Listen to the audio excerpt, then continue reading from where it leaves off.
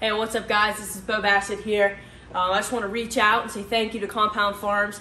They produce this right here. This is the Savage Extreme. I take it, before every single match that I do, all the way back to World Team Trials in April of last year. So I took it before every single match. It gives me a lot of energy and it keeps me focused in those crucial times. So I was taking it then at the World Team Trials, and I took it leading up to Worlds. I know most of you know I was cutting a little bit of weight, so I needed that extra energy, and I got it right here, some Savage Extreme. I took it before pretty much every workout leading up to Worlds. And then I took it before every single match at Worlds. So it's a really good focuser, and it gives me a lot of energy before practices, workouts, and before cutting weight as well. So I definitely recommend the Savage Extreme, and you'll definitely have a lot more energy and be a lot more focused. So thank you.